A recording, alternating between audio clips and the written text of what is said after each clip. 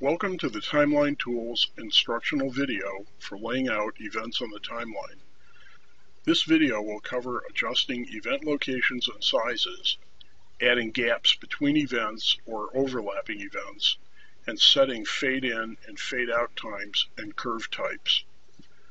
For this instructional video, I'll be performing a typical event layout task to assemble a photo slideshow project.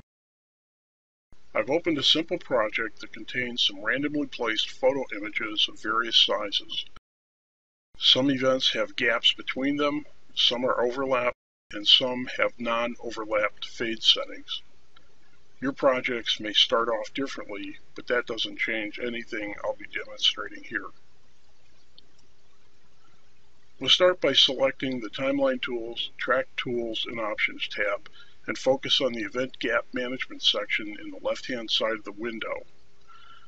We'll be using the controls in the Adjust Event Gap, Overlap, and Size section of the window. Here you'll find three option buttons to let you choose how to perform your project event layouts. The first two, Remove Gaps, Overlap, and Fades, and Remove Gaps and Overlap, are presets that perform specific adjustments to the layout of your timeline events. Third radio button, Adjust Gaps, Event Length, Overlap, and Fade, is a general purpose selection that provides most flexibility in laying out your timeline events. Along with the three option buttons, there are additional checkboxes, input fields, and radio buttons that control how your events are arranged on the timeline. We'll discuss these a little later. In a typical event layout scenario, I'd like to shift all the events on the timeline to remove any overlap or gaps between them, in addition to removing any existing fade settings. This is easily accomplished by restoring our default settings, then selecting the first of two presets, the Remove Gaps, Overlap, and Fades radio button, and then by clicking on the Adjust Events push button. As you can see, all the events have been shifted on the timeline, removing any overlap, gaps, and fade settings, and the size of each individual event has remained unchanged. In this example, all the events were shifted to the left edge of the timeline. But what if we want to remove all the event gaps, overlap, and fade settings, but we want to do this to a few selected events? Furthermore, what if we want to keep the first selected event in its current location and shift all the remaining events to the right of the first one? Before I start, I'll undo the last changes and restore my settings. For this example, the Selected Events Only and Lock First Event checkboxes come into play. I'll check both of these checkboxes, then select the events I want to adjust, and lastly, I'll push the Adjust Events push button. I'll use the Vegas Select Events to End menu item to quickly select my events. As you can see, the effect is the same as before, but we've used the first selected event as an anchor to lay out all of the other events to the right of it on the timeline. Another variation on this event layout scenario is to use the Remove Gaps and Overlap radio button option. First, I'll undo my last changes and restore my settings. This preset performs the same action on your timeline events as the Remove Gaps, Overlap, and Fade preset, with the exception that it leaves the existing fade settings unchanged. Okay, let's recap what we've done. In the previous examples, we've used the two option presets to perform some simple layout tasks. We've arranged all timeline events, and we've arranged only selected events. And in both cases, we've not changed the event size.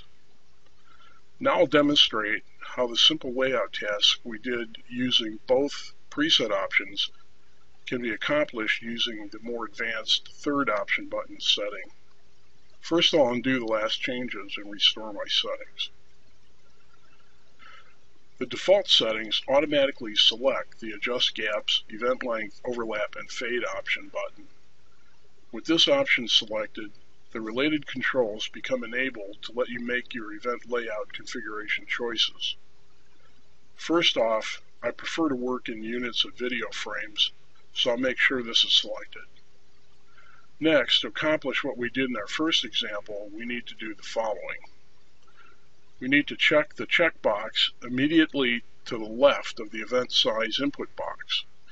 This tells Timeline Tools not to make any changes to the event sizes. Next, we need to set the overlap size value to 0 to remove any overlap.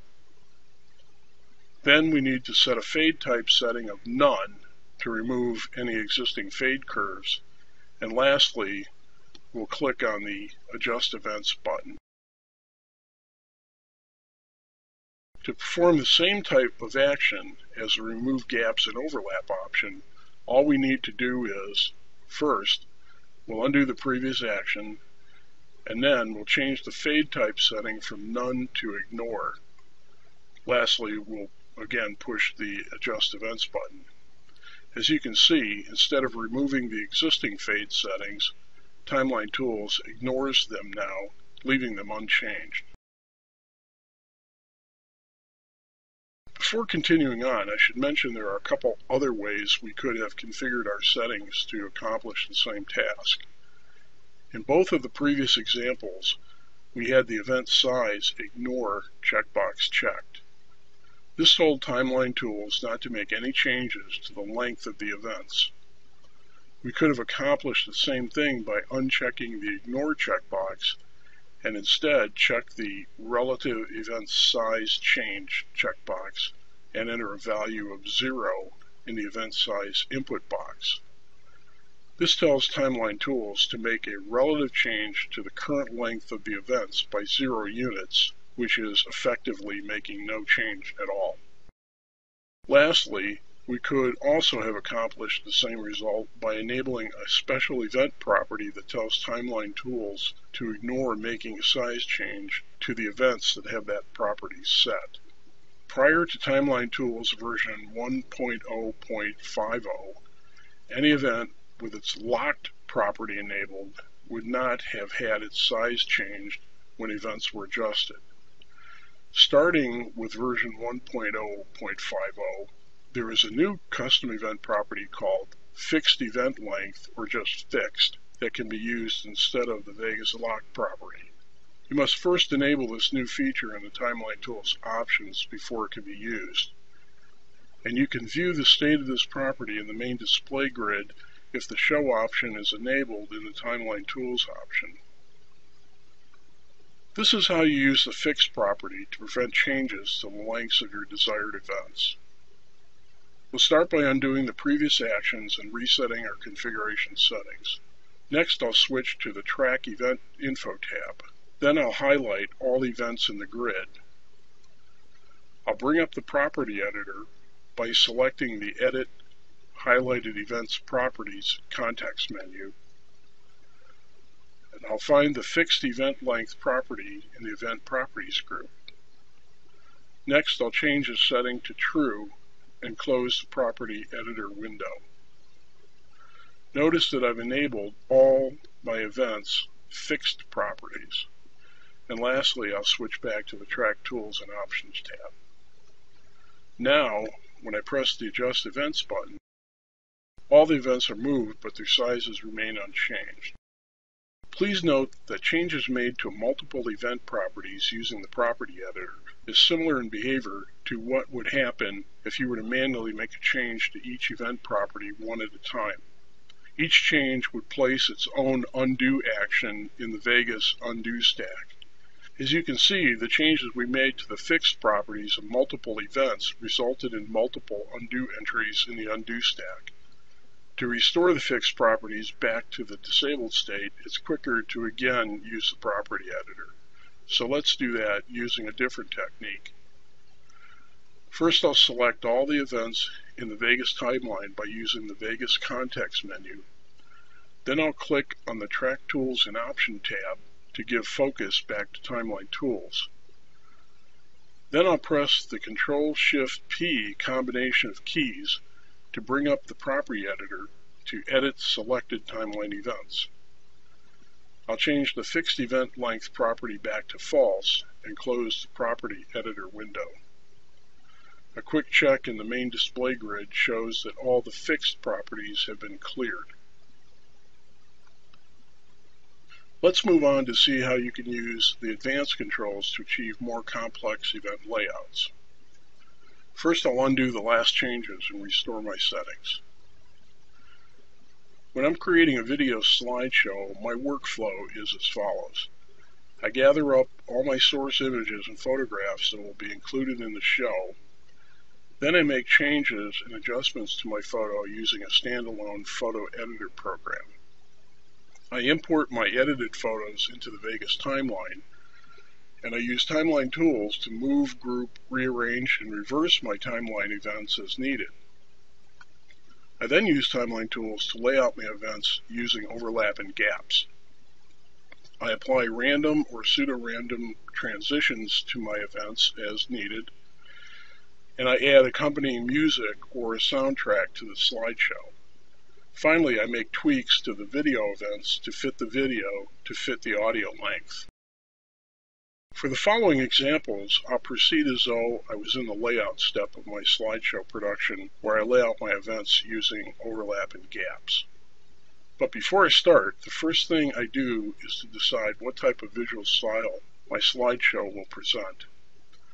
Do I want to have the look and feel of an old slide projector moving through a tray of slides? Or should it look like a modern film presentation with faded, overlapping event transitions, possibly using random transitional effects? In this first example, I'll lay out the events to resemble an old slide projector presentation. This is easily done by doing the following steps. First, let's reset all of the configuration settings and clear the fixed properties of all events. Next, I need to decide how long each of the slides will appear on screen so I can make adjustments to the event size. I'll use 4 seconds in this example, but to be a bit more precise, I'm going to continue using units and frames instead of units at time. This way, I can use numbers that will not cause any rounding errors when frames and times do not convert precisely.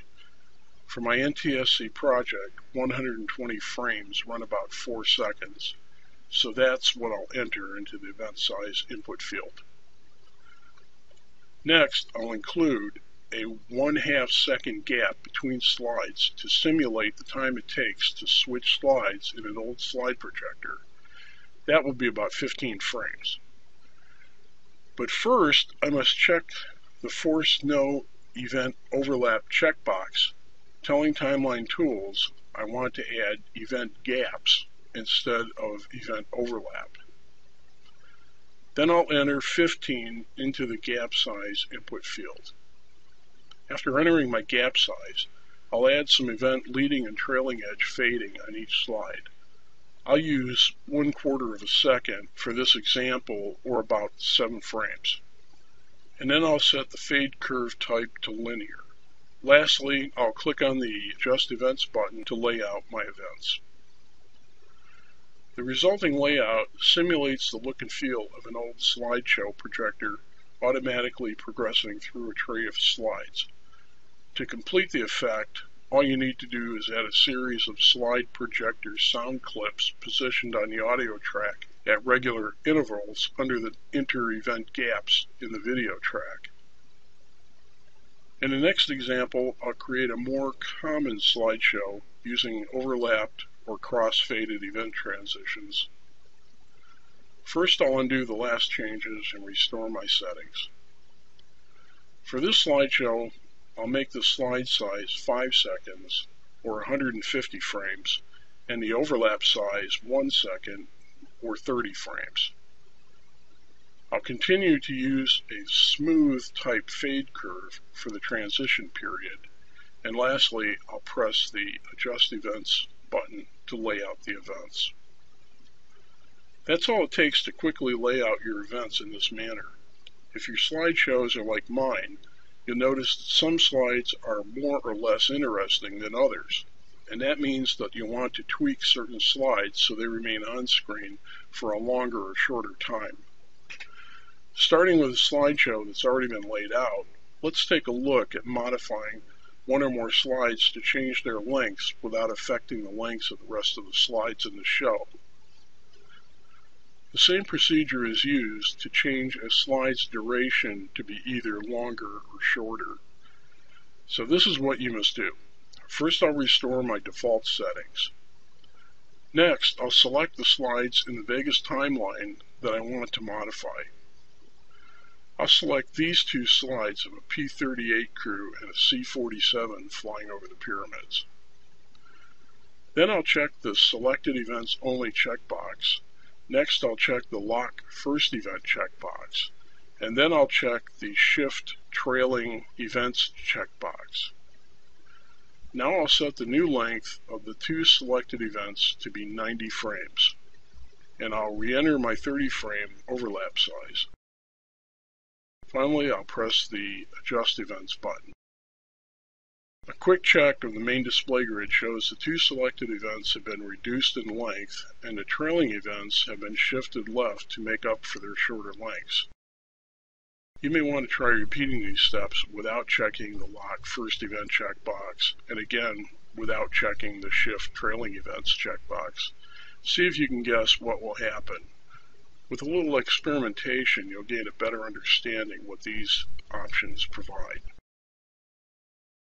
To be thorough, let me quickly select one event in the Vegas timeline and set its duration to 240 frames and press Adjust Events. A quick check in the main display grid shows the selected event has been made longer. Before continuing on, if the changes we made to the selected event lengths are acceptable and we want to prevent them from being changed from our slideshow project's default of a 30 frame overlap and a 150 frame size, we need to mark these events so the lengths will not be altered if we make additional changes later to the events. This is done by selecting the three events we modified in the Vegas timeline, clicking back on the Timeline Tools window to give it focus, and then pressing the Ctrl-Shift-P key combination to bring up the Event Property Editor. Next, we'll change the Fixed Event Length property to True, and finally we'll close the Property Editor. From this point on, the marked events will not have their event lengths changed. And this concludes the instructional video on how to rapidly lay out your events on the Vegas timeline using Timeline Tools.